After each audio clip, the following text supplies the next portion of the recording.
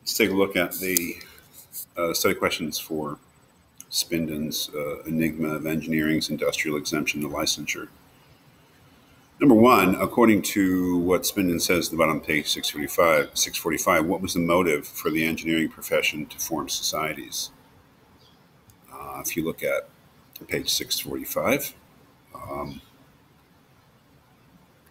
first sentence of the last paragraph, as deaths resulting from failure of the Industrial Revolution's machinery mounted, the profession's leaders resolved that the profession should police itself through formation of engineering societies. So the answer is death.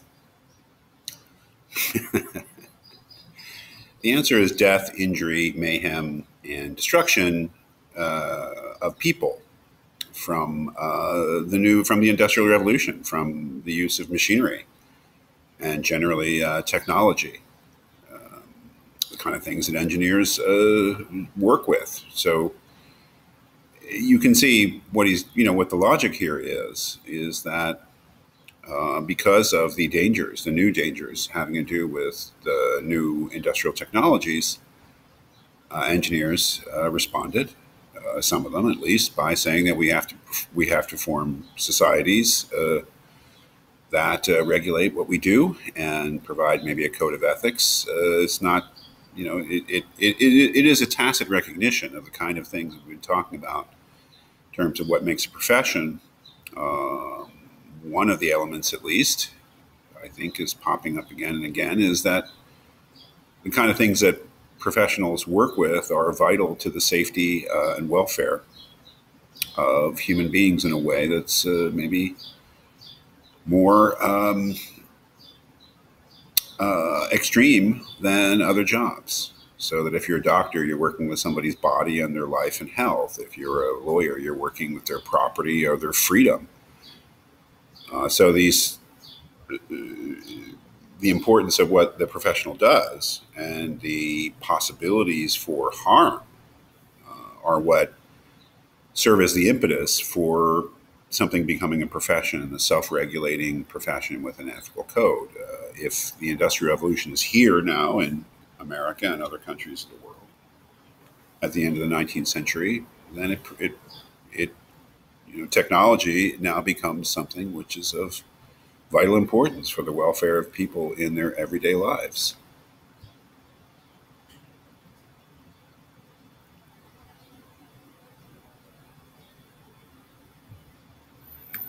Looking at number two, according to Spinden's account, in the early years of engineering as a profession, how did ASCII, ASCE, distinguish itself from AIME, AIME? If we look at page 647, after a description of ASCII, which is civil engineers, right?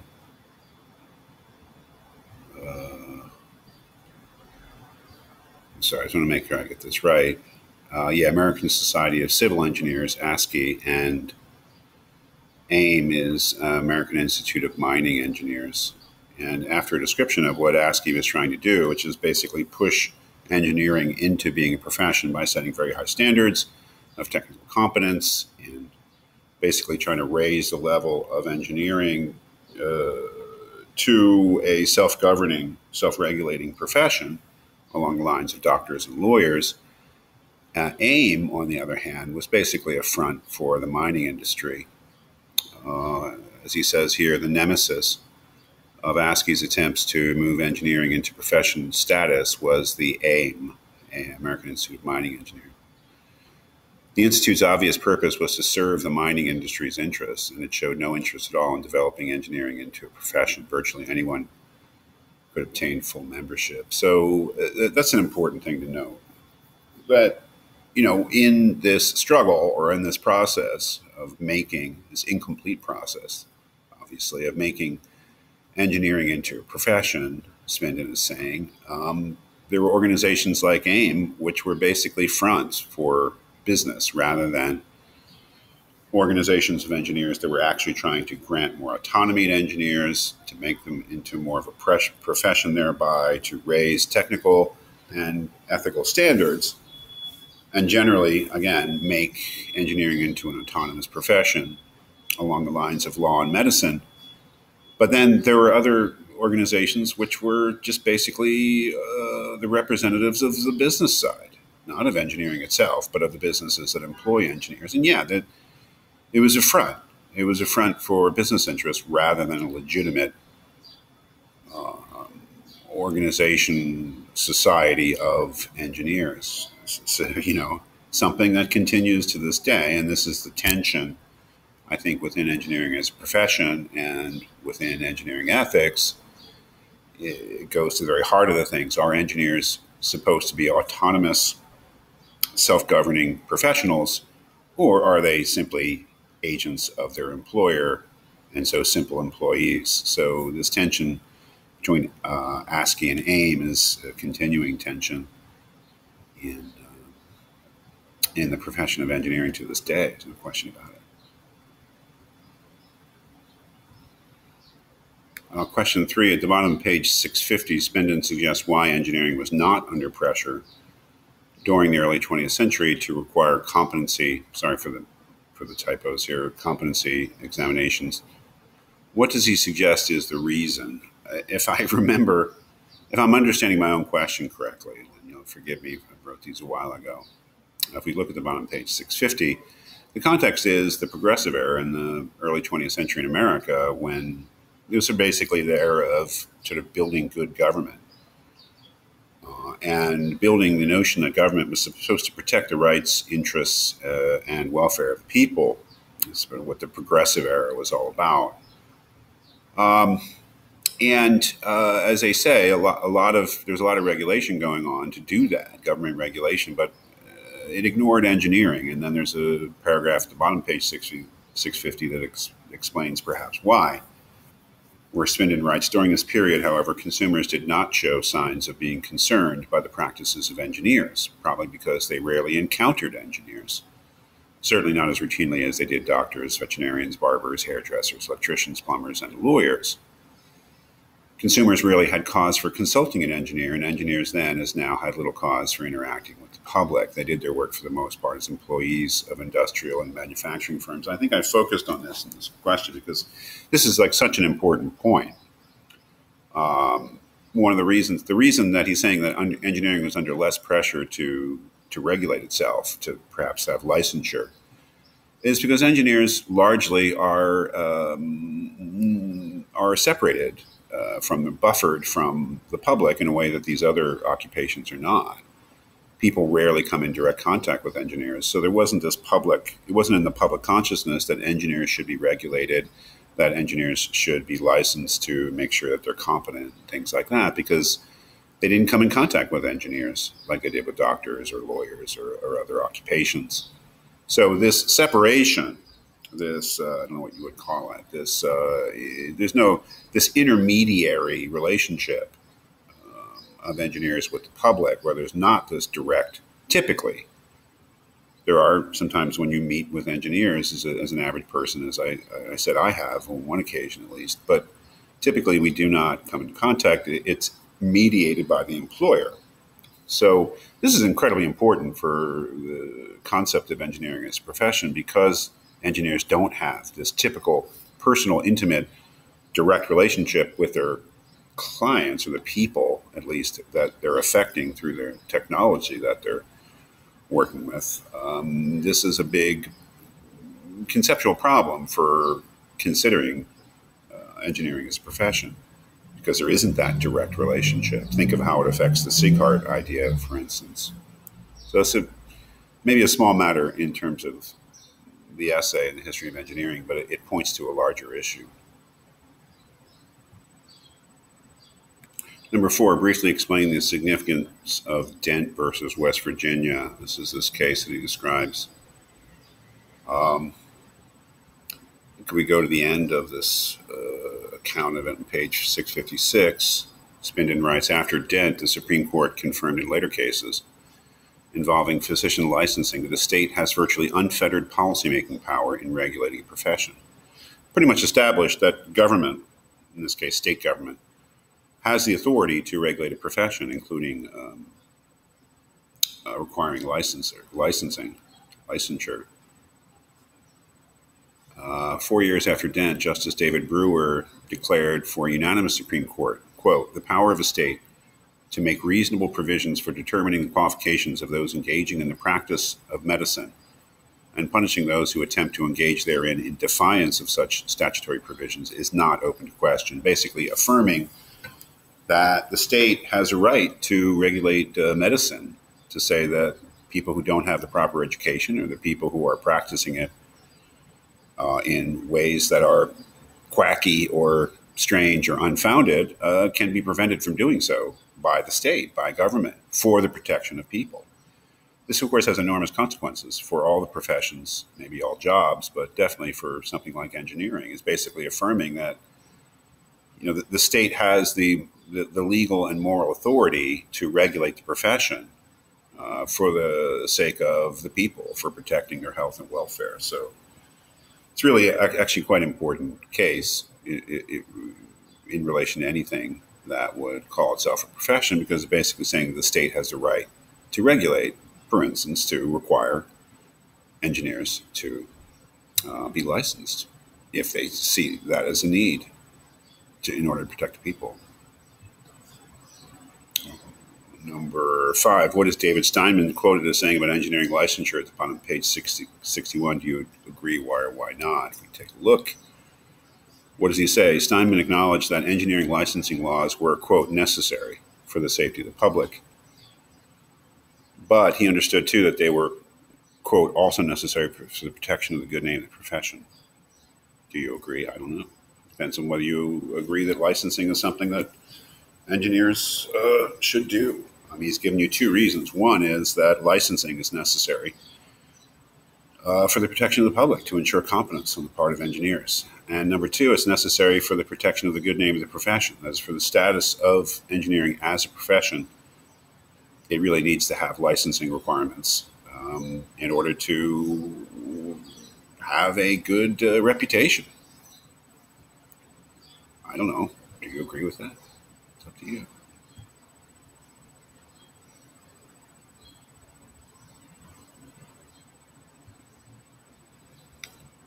Looking at question 6, what arguments does Kohlhoff present in defense of the industrial exemption? Well,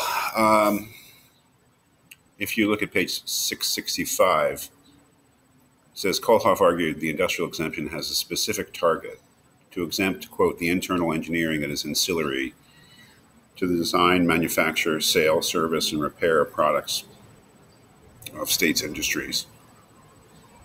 A policy of exempting ancillary engineering is sound, he asserted, because it does not threaten the public's safety and welfare. So Kohlhoff is saying that the industrial exemption is necessary in order to protect the freedom of engineers from unwanted, unjustified government intervention. That the case Dent was really meant to protect the public from professionals who, from physical harm, forms of economic or physical harms that might stem from services by unscrupulous or unqualified practitioners. But that because most engineers work for large companies that are not engineering firms, but are industrial or other firms that employ engineers, use engineering, that the public is not in danger from what he's calling ancillary engineering. Ancillary would be, well, the product of the company is not engineering services. Engineering services are in support of the product that the company makes. That's what ancillary means there. As he says, continues there, the only party affected is the one who employs the engineer. Hence, licensing applicable to ancillary engineering is unnecessary and overreaching. Elimination of the exemption would expose engineers in industry to unwarranted licensing, thus unduly impinging on the fundamental freedom of engineers working in industry. Basically, the idea that as an engineer working for a larger firm, it is that firm, that company, that takes responsibility for the engineer's work, and therefore takes responsibility for it, and so therefore is protecting the public in that way. It's not like somebody out there working on their own, like a PE, consulting, or a professional engineer who has their own practice, who's in direct contact with the public, they need to be licensed, and they are PEs. But the other engineers who do work which is ancillary, supporting engineering to the main, what is the main product of the company, the public is not exposed to them. So if you were to require those engineers to be licensed, that would be an unwarranted intrusion in the freedom of those engineers. I think that is the Kohlhoff argument.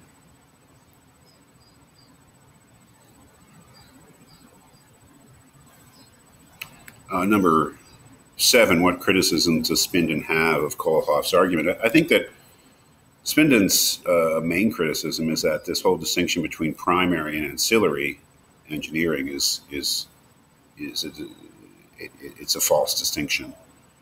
Engineering is engineering because and the effect on the public is not really different. That is, if you were an engineer working for Ford or General Motors or General Electric or Tesla, you're working on technologies that people use, and it doesn't matter if it's ancillary engineering in the sense that Tesla is not an engineering company, but the things that engineers do for Tesla directly affect the public. So this distinction between primary and secondary or ancillary engineering is a false distinction. There is also obviously the idea that the corporation takes responsibility for the work of the engineer, and so can be sued or can be recovered from if they harm the public. Spinden's argument about that is that's closing the barn door once after the cow leaves. I mean, that is, the damage has been done. The idea of licensure is not to set up somebody to sue after somebody's been injured or killed by technology. The idea of licensure is to prevent it happening in the first place. And his argument about the brooding omnipresence and the idea that if engineers were licensed, that their practices would change and there'd be more of an incentive to keep the safety of the public in mind is the argument that it's engineers, not their employers, who primarily have to take responsibility for the safety of the public. And of course, that is enshrined in the first canon. Well, the last question, number 8, do you believe that Spinden makes his case that doing away with the existing exemptions to licensure would have an overall positive effect? Of course, that's an open-ended question, but we have to think about what, it's not clear that it would have any effect, really. Well, that is, if engineers had to be licensed, they would be licensed, but they would still be doing their jobs and they would still have employers, most of them. Of course, it's a two-sided question. Would it help the public is one side, and would it help engineering as a profession is the other side.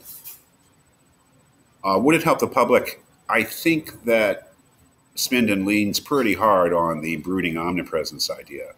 That is, that if you're licensed, that is something that hangs there in the background, perhaps in your subconscious, that reminds you that you need to take responsibility for your work and you need to take responsibility for the public, and that you can't, for instance, lay that off on an employer. The brooding omnipresence, the idea of licensing is sitting there. And of course, a license can be taken away. And, on rare occasions for PEs, it is taken away. So the whole idea of licensure is a reminder that in a certain sense, doing engineering work is a kind of a privilege that you've been granted by the people and the representatives, the state. And that can be taken away and is an incentive to not do anything that would put that in danger. I think on the other side of it, I think Spinden is saying that no one's really going to take engineering seriously as a profession if you don't make people pass licensing exams to ensure minimum competence, which at this point you don't. Right? The shock of reading this is realizing that engineers are required they all are required to get licenses in order to operate. But there are these massive exemptions, which are outlined in the beginning of the essay, that that release them from that obligation. The most important one being the industrial exemption, but there are the others too.